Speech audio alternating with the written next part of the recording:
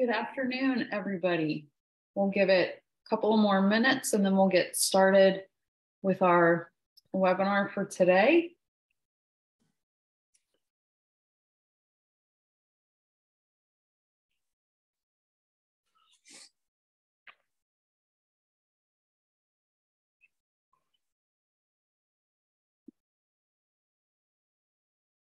And as we're waiting, just a couple of things. We are going to be, I'm excited because we're going to be joined today by a guest speaker.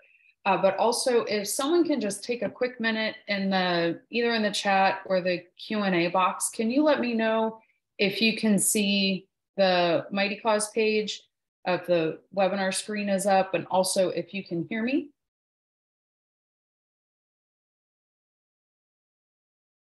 Okay. Great. Thank you, Todd. Zoe, I appreciate that. Okay, fantastic.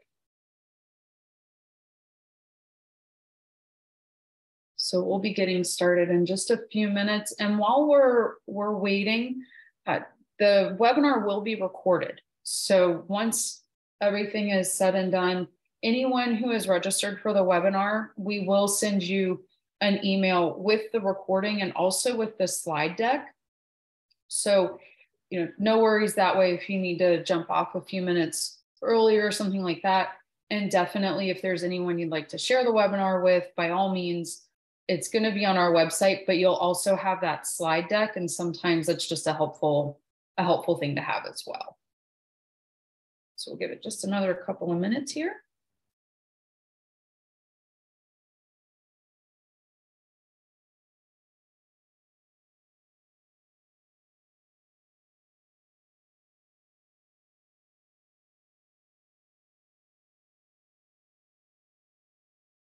And what we'll also do, just as a little note while we have a moment, we're going to do all questions at the end. So if any questions arise throughout the webinar, go ahead and jot those down in the Q&A box, and just know that we won't answer anything during the presentation, but for sure afterwards, we'll make sure to get to all of those questions.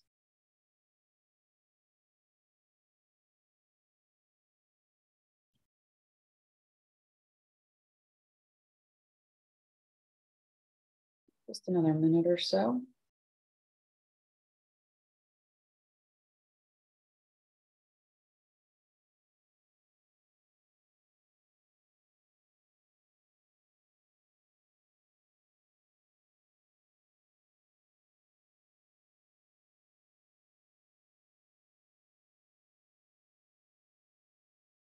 And for those who have maybe just joined in the last 30 seconds or so, we're giving it just another minute or so for everyone to jump on. And then we'll go ahead and get started.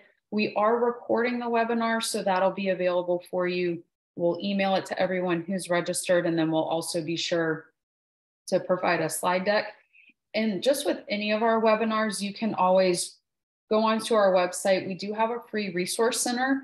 So that's available anytime where we have recordings of our past webinars. So whether it's this one or another one that you're interested in, definitely feel free, go ahead and check that out and see what else we have there. And we have a lot of things in that resource center. So, always good to jump in from time to time to take a look. So let's go ahead. It's 2 o'clock. Let's go ahead and get started. So we're here today to learn how to make event fundraising easy. And I'm going to introduce today, I'm very excited. We have a guest with us. So I'm going to introduce Brad. He's our guest speaker today. Brad, if you want to go ahead, just take a quick moment and share a little bit about yourself, and then we'll jump in. Yeah, thanks, Ashley. I'm also excited to be here. So just a little bit about me. I'm husband and father of 2 girls, and I am currently lead pastor at a church in the western suburbs of Chicago, but also do quite a bit of work with an organization in the Dominican Republic called Go Ministries. And so I'm on the board for Go, and I've been on the board for that not-for-profit, that charity, for about 6 years, but for about 20 years, I've been serving with that organization. And it's an organization that has a heart for serving the most at-risk and vulnerable in the Dominican Republic through sports outreach and medical outreach, some community development, feeding centers, education, that type of thing. And so I've been, over the last 20 years, had a chance to see that organization grow. And just as I've become more and more passionate and connected with that organization, I transitioned into just as a volunteer, helping to just raise awareness and support for what Go is doing in the Dominican. So that's a little bit about me. So, and thank you, Brad, for sharing, because I want to make sure that everyone knows you're definitely in the nonprofit space. Yep. So this idea of fundraising, the pros and cons of it, but also the passion that comes with the work of nonprofits, whether it's in the United States or it's abroad, wherever it is, you definitely can understand that. So Brad's coming to us from a place of wisdom from all sides, experience in a lot of different ways. So I think we're going to learn a lot. What we're going to take a look at first, we're going to just sort of learn a little bit more about Go Endurance. That is it's actually a fiscally sponsored nonprofit that Brad sort of came about so that he could fundraise for Go Ministries. So we'll take a look first. We'll learn a little bit about who is Go Endurance, and then we're going to learn how they took the Elkhart Lake Triathlon event and made it into a super successful fundraiser. So we're going to learn about the planning and the execution. And then we're going to learn how any nonprofit can do this. And that's the exciting thing. That's why you guys are all here. And then we're going to get just a couple of pro tips from Brad and what Go Endurance has learned and some things that they're going to implement coming up this year when they do some fundraising. So it's just going to be a packed half hour. Also, we'll finish everything with a question and answer time. So I had a chance to mention to you all before we got started that we will have questions and answers at the end of the presentation. So if anything comes up while we're sharing, go ahead and enter those questions into the Q&A box. And then we'll be sure to cover all of those at the end. Also, just real quick to remind everybody, we are recording. So if you need to jump off and you miss the question and answer time, just check out the recording so you can get that kind of that personalized time. And real quick, as we get started, Mighty Cause, we're hosting the webinar. So just a real quick tidbit about us. We've been serving the medium to small nonprofit space since 2006. We also support some pretty big ones, but primarily we're focused and designed specifically for the medium to small nonprofit. And we offer everything that you're going to need for that year-round fundraising. So that's who we are. But now on to making event fundraising easy. So Brad, will you go ahead and share just about Go Endurance, who you are, how you got started, specifically with the triathlon and just how this all came to be? Yes, absolutely. And I'll keep it brief just because we've got our 30 minutes, and obviously if there's Q&A time and you want me to expand on it, I can. But it really started with me. I was just personally trying to get healthier, and I was participating in a triathlon every year in Wisconsin. And so that kind of crossed paths with my passion for Go Ministries and seeing development happen in the Dominican. And I was just asking, how could I connect these two events? If I'm going to be training and doing this event every year, how could I use it, leverage that event to raise money and awareness for Go Ministries? And so that led to the start of a club that I now call Go Endurance. And at one time I had visions of it becoming its own not-for-profit, but based on the fiscal sponsor opportunity, I haven't had to go that direction. But but could have. But anyway, so it's really three things. One is to be together, and the other is to be healthy, and the third is to be for, FOR, be for, and that's be for a cause. We do good together. So the be together is the more we are together, the better we'll become in all areas, and anything's more fun as a team. The be healthy, we share a common interest of getting healthy together, and then we want to do good and support a cause. And so we did it the first year, would have been 2 years ago, and I didn't put a whole lot of effort into it, but had there were 5 of us that participated in the triathlon. I think I was the only one that raised money, and I raised about $5,000. But that was when I was just first kind of starting to share the vision, and then getting ahead of things, did the event again, and got commitments, a year ahead of time, and ended up with some of the notes you see there. We ended up with 15 people, and I won't get into all the logistics quite yet. There might be some questions you have to guide that, Ashley, but probably I'll actually just stop there. So Go Endurance is a club that we're committed to being together, being healthy, and being for, to support a cause. And with every event, we leverage the event to raise money for Go Ministries. And thank you, Brad. And the great thing of what they do, and of what we're hoping to share with you all today, is Brad isn't creating an event every time he wants to do fundraising. Mm-hmm. That's the beauty of what he's doing, is he's taking, in this case, it was a triathlon that was already arranged. He's just joining in, and along with these other athletes. And that's what makes it that much easier. They just get to focus on fundraising. They're not doing logistics. Like you'll see the fundraisers, or volunteers, and all of that goes into it. He's only doing the fundraising part.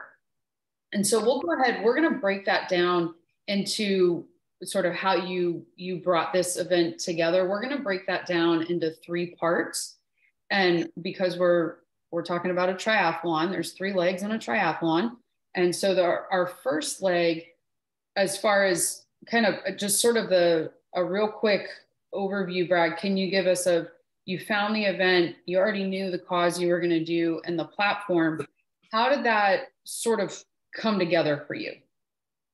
Yeah, that's a great question. So the event that I was already doing the event, and it's a small little lake community in Wisconsin that I spend some time in regularly. So I started doing this event, but it could absolutely be any community event, and we're actually adding multiple events this year. So we're expanding beyond this triathlon, and so the event could be something that's local, or even in some of the research, I've been talking to somebody who has been leading with, he actually founded Team World Vision, if anybody's heard of that. They run for clean water and have they have thousands of people that run every year for it. And I think raise somewhere around $20 million a year for World Vision.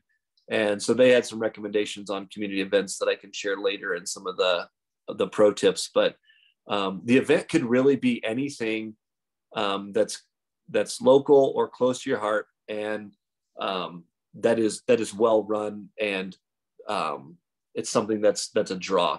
So, and to your point, Ashley, I also want to find events that I have to do none of the logistical planning.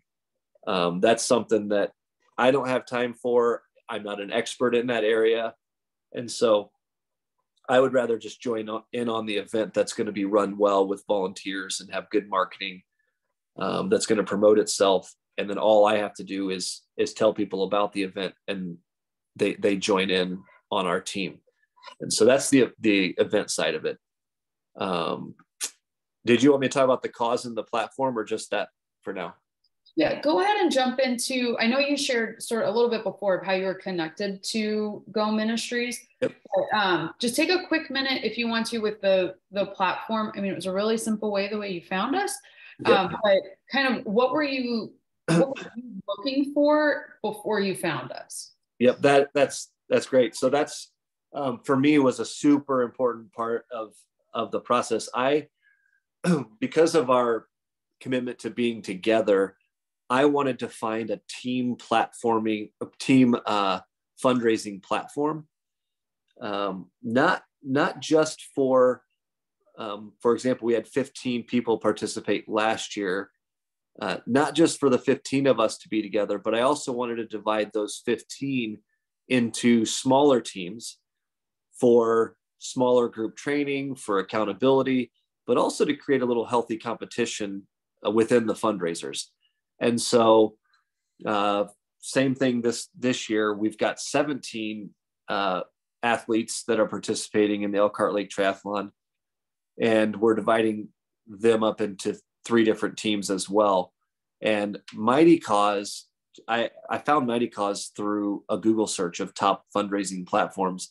And just in all my research, it was Mighty Cause ended up being the platform that would allow me to do all of the things that I wanted. So there were really 3 things for me. 1, tracking individual fundraising.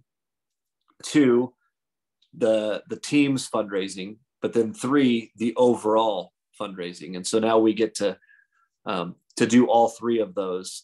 And that's another thing for me. In the same way that I did not want to plan a community event, I did not want to build a website, manage a website, and keep up with the day-to-day updating that a website demands. And so Mighty Cause was such a perfect fit for what we were hoping to do.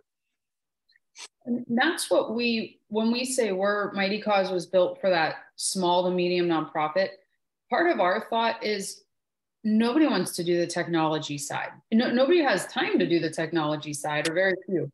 And so being able to offer that where we take care of, also we process the donations, we do the receipts for the donations. So sort of once you get your page set up, you're ready to rock and roll, and you don't have to, like you said, do some of that follow up. So hopefully, just as everybody else thinks about how they can do a fundraiser or do an event, to kind of keep in mind, there's a lot of those after the fact things you have to follow up on, that we can provide the reporting, we can provide the donor information, but all of that, if you can let somebody else do it, by all means, let somebody else do it. So that's what we want to be here for. And I'm glad we were able to do that for you all and for your other fundraisers. Can you share, as we go into and we look at the second leg of just sort of that preparation as a whole, you have your event, you know, the triathlon, you know, your cause, you have your platform. How did you go from the 5 fundraisers you had to 15? How did you sort of bring them in? And then how did you get them ready and actually raising the funds? Yeah. So as far as recruiting the athletes, one of the things I like about the Elkhart Lake Triathlon is that there are 6 different, or maybe even more now, types of events you can do within the triathlon. And so the way we did it last year was we did it as a relay. So we had 1 person swim, 1 person bike, 1 person run. And so we made the event accessible. And so even though there's a challenge for each person to get healthy, it also felt doable. And so that's how I began recruiting the athletes. And I talked about it I cast the vision around our 3 most important things: be together, be healthy, be for. And I invited everyone into a 10-month journey where we were going to meet once a month. And it wasn't mandatory, but we met every single month just for connection, for accountability in our training, to encourage each other.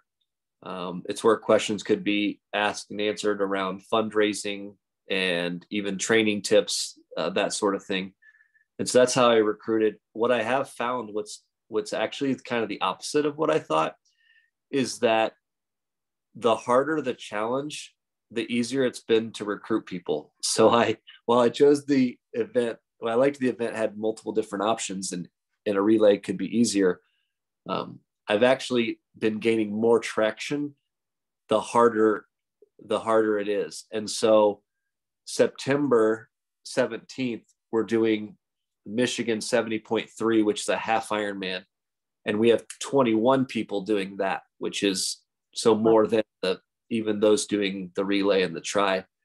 And we're building to a full Ironman in 2024. And so I anticipate, quite a bit of interest in that as well. So I recruited athletes by sharing our those three things. That's, those are felt needs forever: being together and having community, being healthy, doing good. All three of those are things that will connect to a person's heart. And so we just continued to lean into that.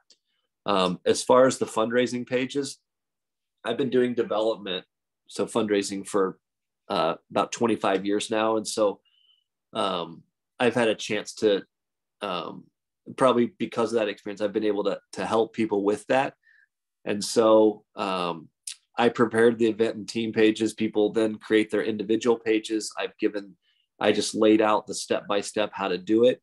And then as well, give people just some fundraising tips for how to do it.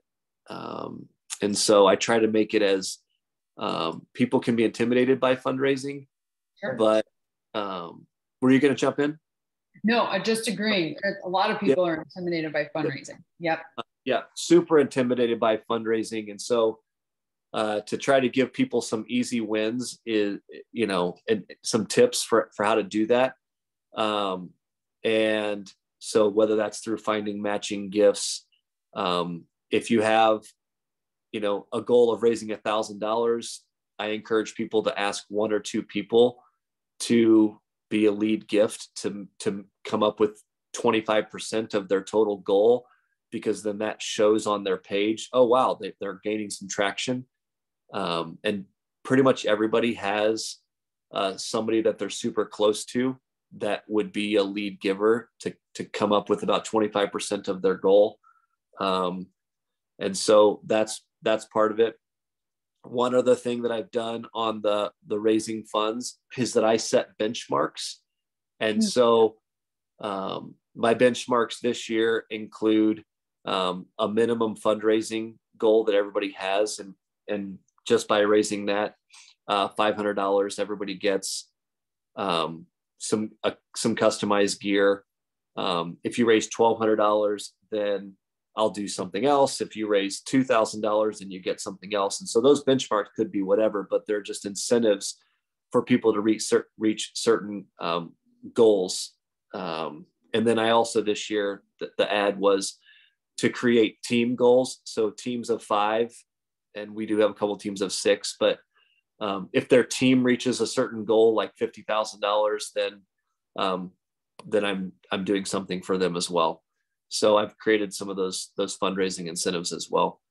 But yeah, email templates, text templates, helping people with social media posts, all of those things are helpful tools that we can put in people's hands. And they've been encouraging for our different athletes. And I think you touched on a couple of big things that we can overlook at times. Just to take a minute with, as far as the fundraising, there's always an array of people when it comes to the fundraising. Some people have done it before, they're comfortable. Other people are willing to do it, but they don't want to do a direct ask. And other people are willing, they just have no idea what they're doing. And so there's all these different levels of fundraisers, and being able to identify sort of who's who, but also having, here's just some blanket tools, but also blanket incentives, shows you want to see their success too, not just we want to raise more money, but like you said, we want to see the individual do well and hit some of those benchmarks. And that goes a long way for repeat fundraisers, having people come back because they feel like they were supported the first time. And that energy of, hey, I did this. And like you said, I'm doing it for this cause I care about, and I was successful at it. Then Yeah. people, come back. And you also mentioned about your fundraising time or your preparation time. You've got about 10 months of Yeah. training and things. Some organizations, you're going to have a 4-week time period from time people start donating to the event. Others, it can be a longer time frame. There's no set in stone way to do it, especially depending on your event. There's a lot of options. So being willing to sort of think through just different out of the box opportunities that way. Yeah, that's a good point. And even though we are together for 10 months in training, the majority of the fundraising happens in the 6 to 8 weeks leading up to the event, and even more so the final 2 weeks. Last year we raised $52,000, and the majority of that came in the 4 weeks leading up to the event. And you're right, you definitely want to connect their efforts also to the cause. And so even last year, at the end of it all, I was able to go to the headquarters of Go and present them with a $52,000 check. And so for people to be able to see that, and it's a reminder of why we're doing it. And then one last thing I'll say is I did make a change this year even within Go, we chose Go Medical to focus on. And so we even in our language this year, we're trying to show to the donors what their gift, the impact of their gift. So every $30 raises will support medical attention for one child for a month. So for just $30, you can support for, it's providing medical care for a month. And then for every $1,200, it allows Go to do a mobile medical clinic, which would serve 180 people for $1,200. And so we're trying to be more clear on the impact of each type of gift. So, and that goes a long way with that extra little boost. What maybe would have been a $25 gift might become a $30 or $35 gift. And those are things, as we sort of go through, there's things every year you learn something, every year you add, or every event, if you do more than one a year. And and to jump to that third and final leg, it's the actual event day.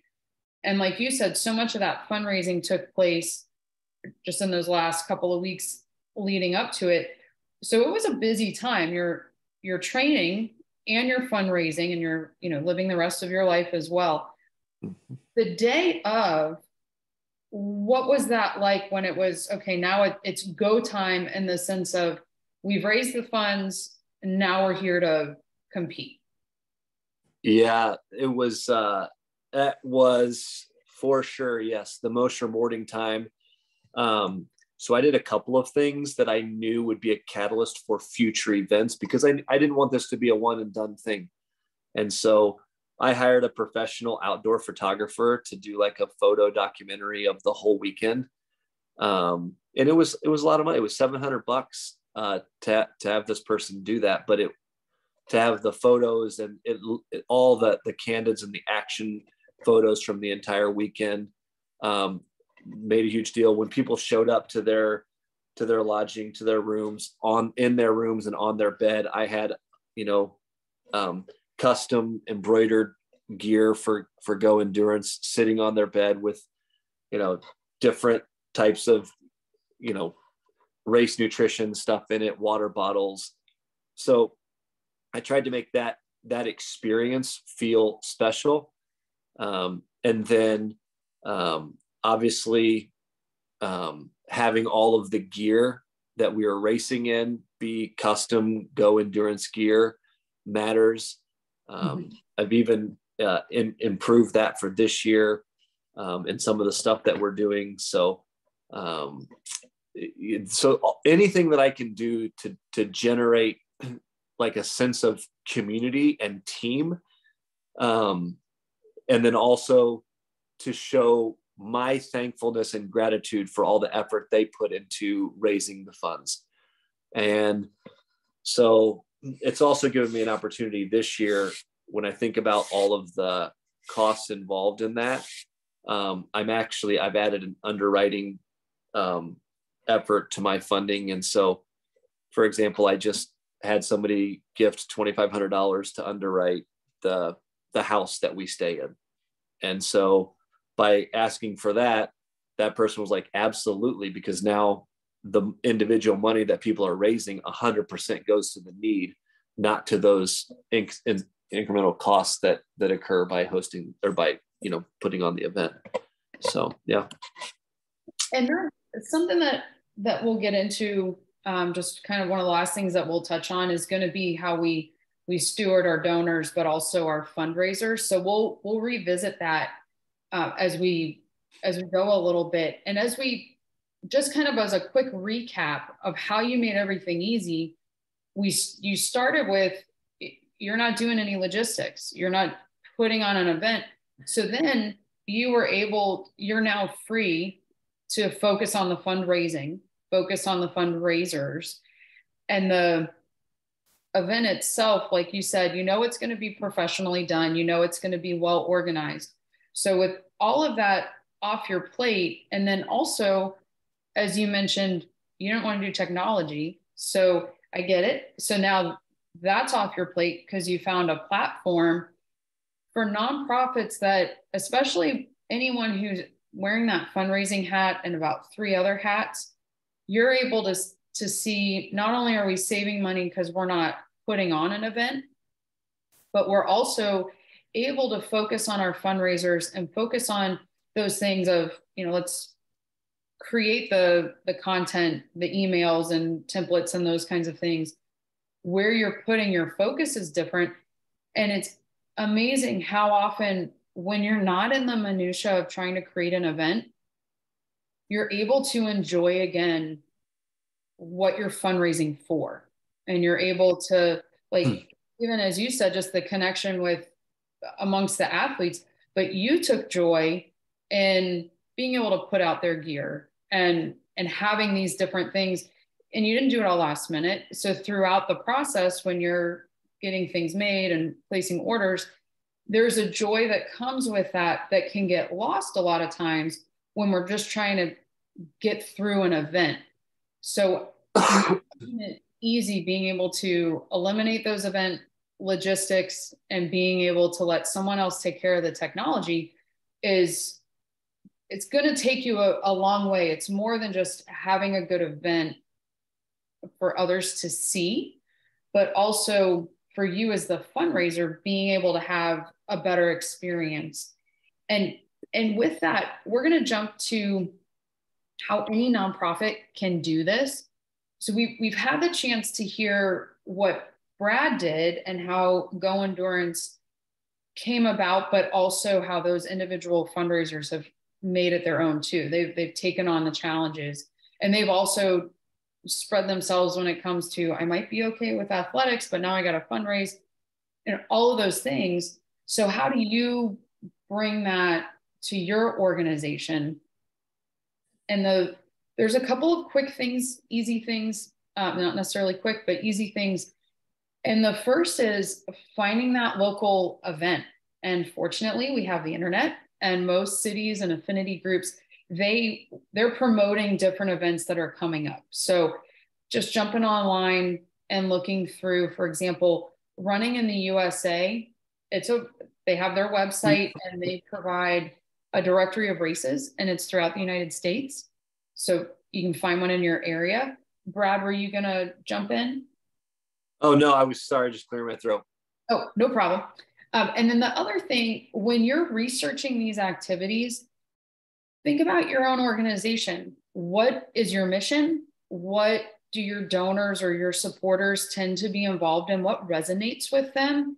And then focus on those events. So, for example, if your organization is more focused on preservation, on just being outdoors, different things of that nature, then maybe you're going to go towards an Earth Day event because it easily ties into who you are. Or maybe because you're just getting your feet wet, it is going to be a 5K run. Tallahassee always does a Jingle Bell run, and that's a great place to get started. And you get your feet wet. And then the next year, you can build on that. And it doesn't have to be running, it doesn't have to be a triathlon. You can think out of the box. There's baking, bowling, other exercise events, music events. It's really unlimited when you start looking around. And you can also just check in with your own staff and volunteers. What are they already doing? Brad was already doing the triathlon. The other athletes were already in the midst of this. So to ask them to join in, it was an easy connection there. So check to see, what are the people who support your nonprofit? What are they already doing? And now you're also joining your community. So as Brad said, this is something that the Elkhart Lake community does. It's not huge, but now they get to be a part of it. They're not standing alone doing their thing for Go Ministries. They're in the community. And now it's that awareness also. Well, what is Go Endurance? What is Go Ministries? What are you doing? So now you have another mouthpiece for who you are, for what your organization does. And Brad mentioned this earlier as well. As far as thinking out of the box, he has people who aren't in his direct area. So you might have someone who's interested in supporting or being a part of this. So think through, okay, if we're going to do a 5K run on July 17th, can someone else join and also do a 5K run somewhere else in the country on July 17th? How can we bring those people in? How can we promote that? So there's a lot of ways that your organization can make this happen and still bypass creating the event, letting somebody else do it. You just gotta find one in your area or find one in your niche. And also what you're going to be doing is focusing on organizing your fundraising. And Brad was able to touch on that a lot. 10 months, but there was some preparation before that, but it was 10 months. And now he's also, as he said, he's encouraging his fundraisers along the way. He's looking to see what do they need. So you're going to take some time to set your fundraising goals. And those are going to be different for every nonprofit. You're going to set your goals. You're also going to set your timeline. Part of that's already based on the event. Whenever the event is, that's your end date. So you're going to work backwards from that for your different deadlines. And as you're working through this, you're going to prepare information. If you're going to be asking people to fundraise, you need to be able to provide them certain information. So Brad had the information as far as what the event, when it is, what we're doing, but he also had the information as far as, this is how you're going to set up your page. This is how you can do fundraising. Here are your templates. Here are your social media posts, things of that nature. So there's a lot of information that you're going to want to prepare for your fundraisers, but you're not creating an event. So you have some time to do that. Think through past events. What did you need? And then build on that. And also just be sure that when however you're presenting this information, whether it's your website or if you're doing just individual one-on-one conversations, just make sure you have all that information ready and available. So it will take a little bit of prep time. And then you're ready to go. Then you're ready to say, okay, now here are our fundraisers. Now let's launch this thing. And there's, as we learned from Brad, there's no one set way to do it. And every year and every event that you do it, you'll get a little bit better. Brad, what did you find as far as communicating with your fundraisers? Did you have a hub, like a Facebook page that you chatted with them? Was it mostly through emails, text messages? What worked best for you communicating with your fundraisers? Yeah, that's a really good question. We've tried a couple different things, and where we landed was with GroupMe. it's just a chat app. But there's things like WhatsApp and those but we just created a group out there and created a group within a chat within the app that I'll take screenshots of like the main fundraising page. I'll take screenshots. If there's a team that takes the lead over another team, I screenshot that. When somebody gets their first fundraising gift, I'll, like I screenshotted this year, the first gift that came in was $100 from somebody. I said, hey, way to go. Christian got our first, he was the first one to have someone give. So like, but that all goes in that chat. We've also tried text messages, which seems to work, but sometimes people get a little overwhelmed with that because of, work, and the text can get a little out of hand sometimes. So that's one thing. And we also, within the group of 17, each of our individual teams have their own thread as well, where they're encouraging each other. But usually it's like a group me or WhatsApp. So you're keeping that communication going, and that's that final step for nonprofits, that you want to make sure when you're stewarding your supporters, being in communication with your fundraisers, and not just to say, are you raising funds, but to let them know we're in this together. Like we've been saying, we want them to know that you want them to do well just for them. So having that communication is absolutely key. And also think about on the back end, how are you going to celebrate their accomplishment? So if you're a nonprofit, you have your website, the event finishes, you can consider things like putting a shout out on your website for everyone who is a fundraiser, everyone who is a participant. When you're doing, especially social media or things like a group chat, having a live, maybe not real time, but a running rapport of what's going on. So you're celebrating the people who are doing well.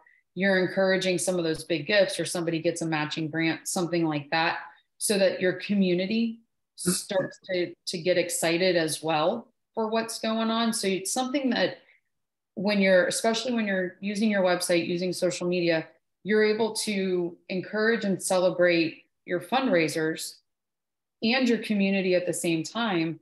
And then that's going to pour into your donors. So somebody makes a donation, they're a first-time donor, but now they're following on your Facebook page because they want to see how well their friend does. And it starts to bring them into the fold where you're showing you care about your community. You're not just sending out a thank you message, thanks for donating, and now everybody's off on their own, but you're building that community. So you want to do that with your fundraisers.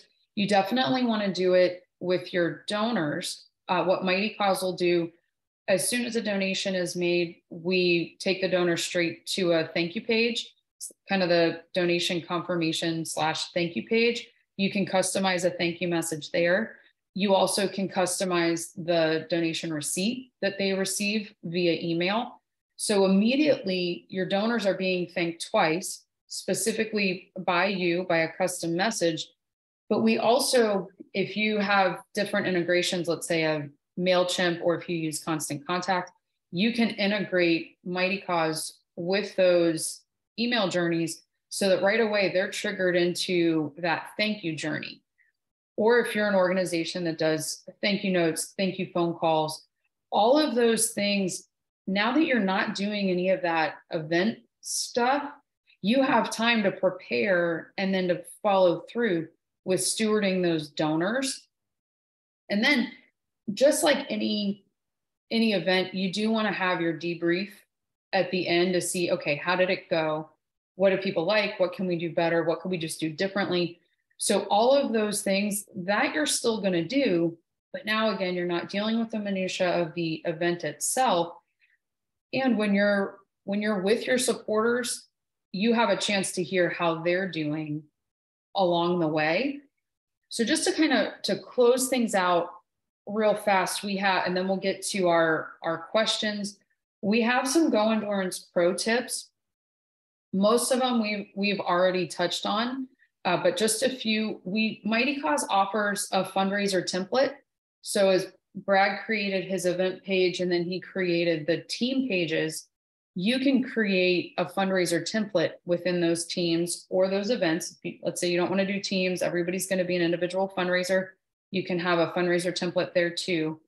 And what that does is it just makes it easier for your fundraisers, especially for the fundraisers who are willing to donate, or excuse me, willing to fundraise, but they're afraid of technology. Create the template for them. It's going to take care of their page. Everything will be set up. They just need to send it out to friends and family, start asking for donations. So that's one thing, makes it super easy.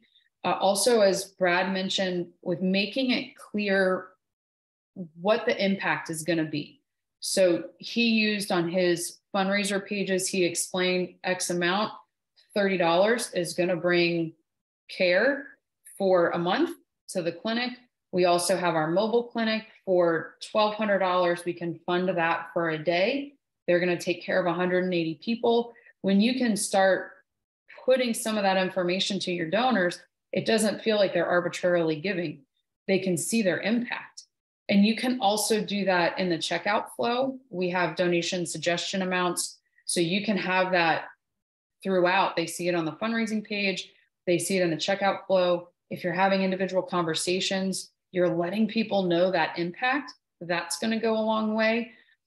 Another thing that Brad learned and they saw throughout their fundraising, asking donors one-on-one for donations. Yes, you can do blast emails, post on social media, but that personalized one-to-one ask and asking, also as Brad alluded to, asking for a specific donation amount makes a big difference. It can feel daunting, but if you can encourage your encourage your fundraisers to ask donors for those specific donations, that's going to go a long way. And something else I thought was great that Brad mentioned, he would text out the link to his fundraiser page. And as you can see on the presentation on the slide, it looks great in a text message. He just adds a quick ask. He's participating, join him in doing good. So the ways of going about fundraising can be fun. They can be easy. These are a couple of things that Go Endurance came across. Brad, what would you add? Just any other, before we jump into some questions, do you have any other suggestions or pro tips that you would suggest to organizations? Specifically on the fundraising piece of it, you know, I don't think it's anything new than what's in your notes, other than to emphasize the specific dollar amounts and the one-on-one. You know, our fundraisers who they'll throw something out on social media and they'll be like, "Hey guys, I'm not getting any traction. A bunch of people are liking it and seeing it, but I'm not." The blanket is good for awareness, but the specific ask generates the action to give. So that's what I found. And then the dollar amounts is key too. I've had a lot of success in asking for $50 for $100. I'll send it to somebody and say, "Hey, I'm trying to find 10 people who can each give $100. And I tell you what, I rarely get a no. If it's not the amount, they'll give something different. So, just last week I asked a friend of mine who raced with us, and he personally gave $5,000. He's not racing this year. So I just reached out and said, "Hey, you were a significant part of what we did last year. I know you're not in it this year, but would you consider giving, to the same level to allow us to do, A, B, and C?" And they just responded and said, "Hey, I can't do 5,000 again, but I'm in for 2,500 and I'll send a check." So like the specific ask, it's daunting to ask that's a lot of money, but the $50 ask, there's not too many people that are offended by that kind of an ask. I would just emphasize the specific ask. And being willing, that understanding of a donor mentality, that if I can't give $50, okay, but you asked me specifically, I can give something. and I'm willing to give something. So there's also that balance of when you're going to your friends and family, they know you. You're not coming as a tyrant demanding anything. So having that, going ahead and making that ask. And the other thing too, some organizations, maybe your goal isn't a super huge dollar amount, but maybe what you're going to ask your donors is, hey, will you consider being a recurring donor? And at that point, then we're going to lower our donation dollar amount request, but we might say, will you be willing to be a recurring donor? $10. So there's different things that we can ask of our donors. And those are all bits that you can put into that donor, or excuse me, the fundraiser information that you're putting out beforehand. All of that's there. What we'll do, let's go ahead and jump to some questions. I do see that we have one, and just was asking for clarification. With the individual participants in these athletic events, did they run their own fundraiser? So what Brad did. Go ahead, Brad. You can go ahead. Yeah, that's a great question. So I created the fundraising templates, and I probably spent a total of 5 hours, and that's it. And so that's to your point, Ashley. I spend zero time on the platform website. I spent zero time on planning the event, and I spent 5 hours on setting up the fundraising templates. And then I sent a step-by-step to each fundraiser for here's how you can add to it. So all they really had to do was choose their profile picture and set their personal fundraising goal.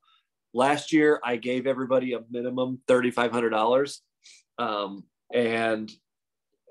or $10,000 as a team, which was fine. This year, I let everybody pick their own. And actually, I think, so last year was 50,000. This year, by letting everybody pick their own, I think we're at like $75,000 in commitments to raise. And then they run their own fundraiser. They manage it. They do the asks, and so they set their own target this year, and I just help along the way. And so, Melina, also to your question, their fundraiser page, it's a unique web page. They can customize their URL, but it's all going to be under that umbrella of what Brad created. Now, there's going to be times that he chose to use teams. So each of his individual fundraisers was within a team. Sometimes organizations, it's just easier not to do teams, which is totally fine. And so in that case, everybody's going to be under the same event campaign. And then within that, you'll have those individual fundraisers. And the pages that we have, it's unlimited. So this time, Brad had 15 fundraisers. You could have 125 fundraisers. There's no limit. It just depends on what you have set up and what works best for your organization. And also, just as a quick note, someone also did ask, there is a recording. We don't have a camera, so there's not a recording of me or Brad, but we do record it, and then you'll receive the slide deck and the recording just a few days. That'll come. And Melina, you are very welcome. You're very welcome. Did anybody else have any questions either about the Mighty Cause platform or anything for Brad and what he did specifically, or what he has coming up for this year? And just as everybody's thinking, I also want to thank everybody for joining us. Again, I've been excited about this. I got to see from the start as Brad was getting pages figured out, and then moving forward. So it's been fun to watch his progress. Kim, you are very welcome. I'm glad that you were able to attend. So I'm glad that was helpful and informative. And we'll give it just another moment to see if anybody has questions. So Crystal asked the cost for the platform. So what we have for the advanced subscription that we have, and that's what Brad uses, it has the full events, teams, and individual fundraisers. For that, we have a month-to-month offer. It's $119 a month if you're doing just a short term. But we also have a year-round option, and that comes to $99 a month. And with that, because there's a lot more going on than just the events and the team and fundraiser pages, there's everything from the integrations with different donor management tools. We also offer a CRM. We offer text messaging, so text to give, that kind of thing. So there's a lot that goes into it. So that's the $99 a month. And Kim, that's the nonprofit rate. We just do nonprofits, and then the fiscally sponsored organizations, the 501c3s. So those are the two rates, the 119 and the 99 a month. Give me just a moment while I read through here. And so Louise asked, what kind of fundraiser do we suggest for people in their later years? So along those lines, as far as kind of something that you can do, as far as like an event type, anything that's a 5K, anything is not going to require a running or hardcore. So it's really kind of really anything in the community. There's also organizations, some of what they'll do is if there's something that's happening in the community, let's say that there's a 5K event that's going on, and it's not about running, but some people want to run. Not everybody has to do the same thing. So some people are running, some people are walking. So that's one thing that you could do. Also, just from a technology standpoint, because of what we offer, and Eva, I'll get to you in just a minute, with the fundraising templates and that kind of thing, they're pretty easy to set up. So if someone's in their later years or younger years, and like I said, just not real big on the technology side, what some organizations will do is they just create the pages for them. So if they know someone is just, listen, I can't set up a page, but I can email, then the organizer of the event, you can create that page for them, send them the link, let them send out the link, let them do those direct asks. So there's a couple of things that you can do that way. And Eva asked as far as just how to do those individual fundraising templates. And you're going to find that either if you're just doing a general, not part of an event, just a general fundraising template, you can find that on your overall organization profile page. If you go to your fundraising tools, you'll see the the fundraiser templates there. But if you're doing an event or a team, you can go into the settings on the team page or the event page. And Joe, I do see your name. I apologize if I missed your question. I'm not seeing a question for you, Joe.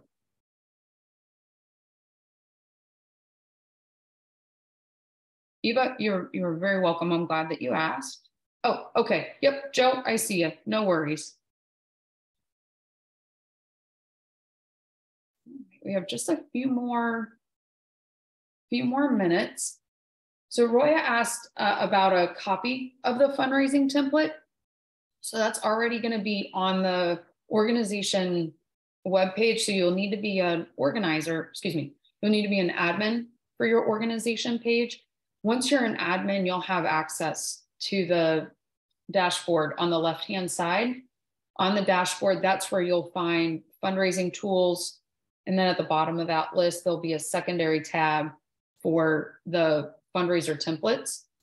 And then within either a team or an event page, whoever created the team or the event page, as long as you're an organizer, then you'll also have access to that dashboard on the team page or the event page.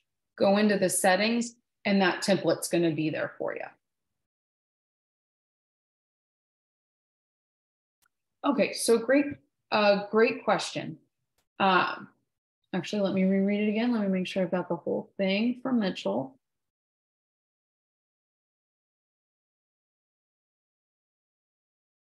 So Brad, I'm going to actually let you answer this question. So we have they have a contact person who has a small team of potential givers.